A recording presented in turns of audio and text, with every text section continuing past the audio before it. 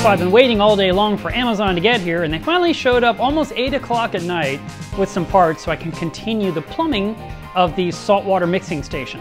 So I want to show you what some of the things I got. So I got 3 different packages. The first one, and it is a bushing that looks different than the picture on the website, but maybe that'll work in my favor. So here's the first one. The bushing is used to reduce from 1.5 inches down to 1.25 inches. So I was a big concern that it wouldn't fit, especially with the way it looked on the website.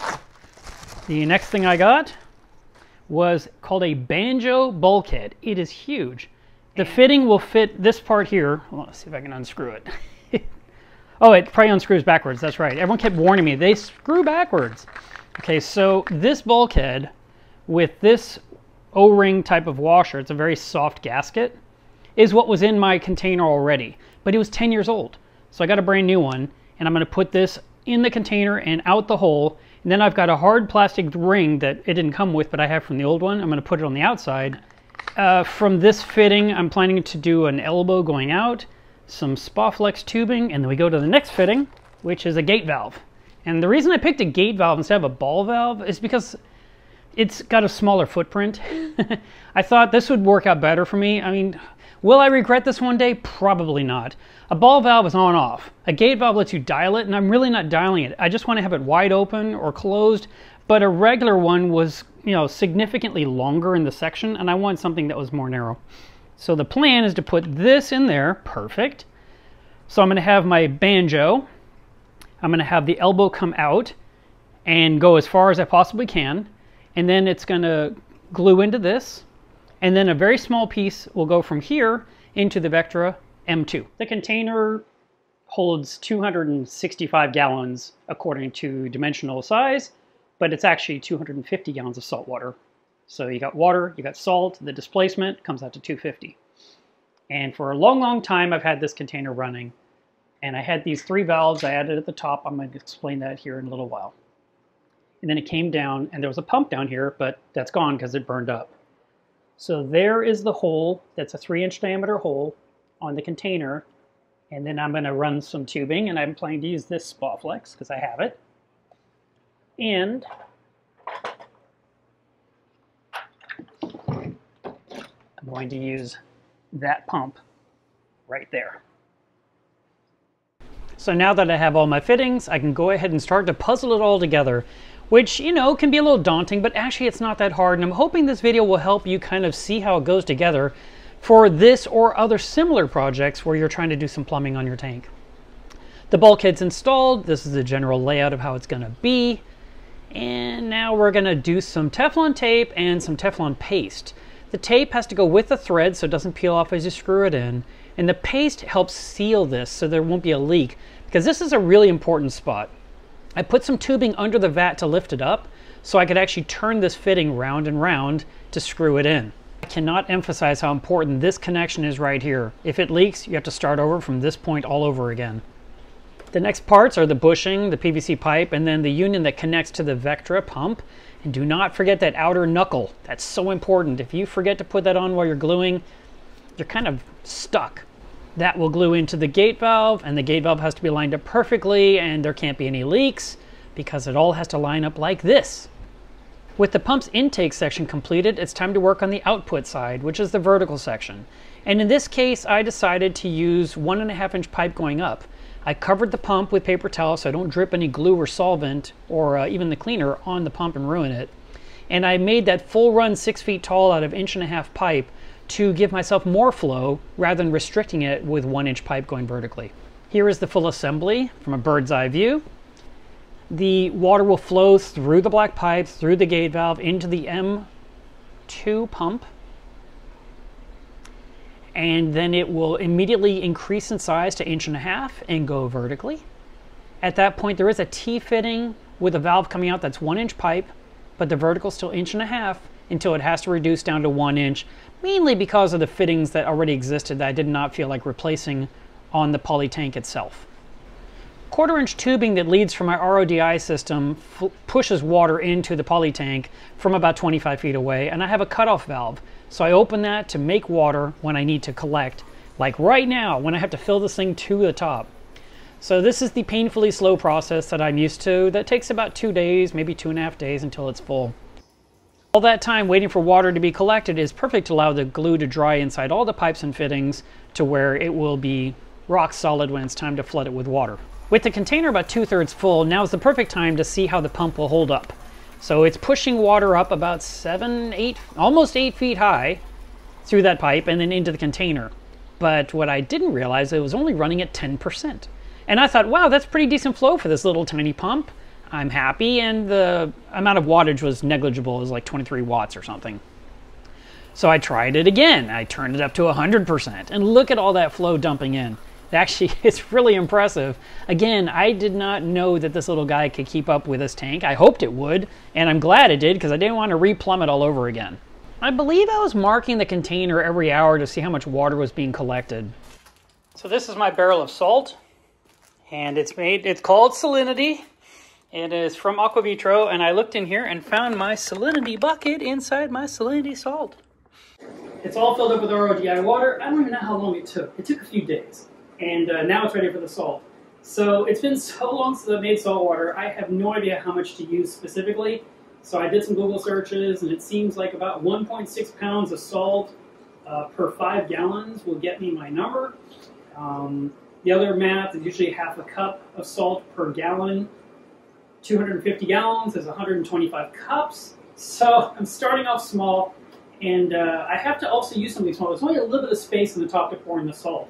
So I had these adorable little buckets from Aquavitro, which is actually the salt I'm using. And each of these little buckets holds 12 cups of salt. So I have 2 little buckets, which gives me 24 cups, which, by the way, I weighed these. It's 8.5 pounds each. So I'm going to pour these in, and I'm going to have to do this 5 times, plus a little bit more to get my target of 1.026. Kick in the time-lapse period. Matter of fact, I wish life was actually this way when we had to do mundane tasks, like scoop salt into a small bucket, and then scoop it into another small bucket, and then carry the salt into here, and then pour it into the container after climbing a ladder a dozen times.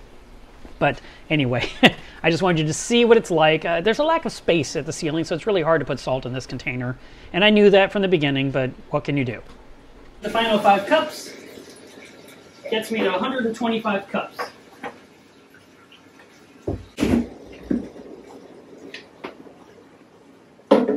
I'm going to let that mix for a while, then I'm going to check salinity and see where I'm at and see how much more I need to add, or if that was enough. I built myself a small bracket to hold the power supply for the Vectra pump, and while you might think that it's at risk of getting wet, it's up off the floor, it's against the wall, it's kind of in a safe spot. And the driver is mounted to the wall as well, so overall I have a nice clean install that I'm happy with. I got another package from Amazon. So this is 1-inch flexible tubing. It's food grade, and it's about 25 feet long. And while I wish it was a little bit more flexible, it's still something that will work. So as I was at Home Depot trying to find the one last fitting I needed to connect the tubing to the water change station, I was debating which of these to use. This is a straight hose barb. This is an angled hose barb. And I was thinking, well, here's the thing. I'm going to have water coming out of the tubing, but then when I close the valve, I'll have water still stuck in the tubing. I need to drain that. So I was thinking, what can I install in the plumbing that can open to vent to drain out the water out of the tubing and have dry tubing when it's not in use? So then I realized I could probably use a union. So this union right here is threaded and threaded, and it's 1 inch, and this would screw right into it without any issue whatsoever. However, so then I was debating, do I want to do it this way? Or that's why I bought one of each, so I could decide. The other choice would be to go this way and have it installed. And then the other problem is that is a straight piece of pipe, so it needs to glue on. And this is threaded on this side, so I bought a second union. I got both. This one is slip. But by taking the two apart, and I made sure that they worked in Home Depot properly, I can actually do half of one onto the other. So now if I combine these two, I now have a single one that is threaded on this side, slip on that side. I can mount the elbow in there. on the threaded side, which I'll use Teflon tape so it's nice and secure and won't leak. And then this will glue straight onto this pipe. So this is the tubing that I purchased, which is 1-inch tubing, but it's not long enough to reach the frag tank. So I had to get the next size up, which is 25 feet. It's way more than I need. I probably need 15 feet, but so be it. Whatever. Sometimes you just have to buy a little more than you need. And I do have an extra union for the future. That is threaded one side, slip the other if any kind of need arose. Like for example, since I'm going to have so much tubing, I could have a short run that's going to fit this aquarium on one, and I could have the other one for the long run to the frag system. I mean, but then when I'm not using it, I can go ahead and I can just disconnect this right at the union, leave this part on here, disconnect the tubing. It's easier to do when it's glued. But with that secure in there, this would have the tubing coiled off. I can actually take all the tubing, I can drain it outside, and then I could set it behind the barrel out of the way until I'm ready to use it again. Since I'm only going to use it once a month or so, this seemed like a better solution than having tubing out in the open all the time. So that is my solution, and that's what I'm going to go with. I'm very happy with where we're at this point. Next, I have to rinse out the tubing to make sure it's nice and clean and there's nothing in it, so that it's safe for my aquarium and for all my livestock. But there was one more thing I still needed to do. So I made this wooden thing that mounts to the wall that would support and hold the PVC pipe rigidly, so that way when I yank on it or pull on it, I don't tear the plumbing apart or put too much tension on the actual PVC assembly. If you've made it this far into the video, I hope you'll subscribe to the channel. So let's see it all in action. I actually had to do a water change yesterday. I had recently treated the frag tank for cyanobacteria, and when you put that medicine in the water, it kills the bacteria, but then after 3 or 4 days, you need to do a pretty decent water change.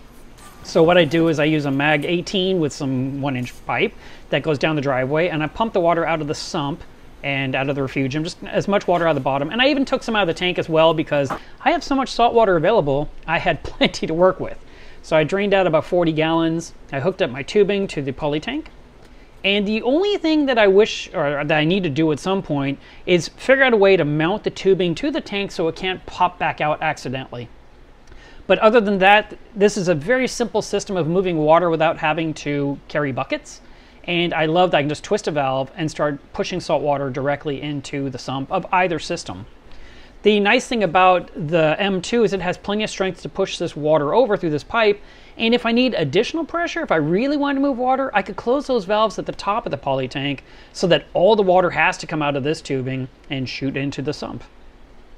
While the system is refilling, let's talk about those 3 valves at the top of the poly tank. Each one controls flow out of a different spot inside the container. So one's way up high, dumps water all the way to the bottom.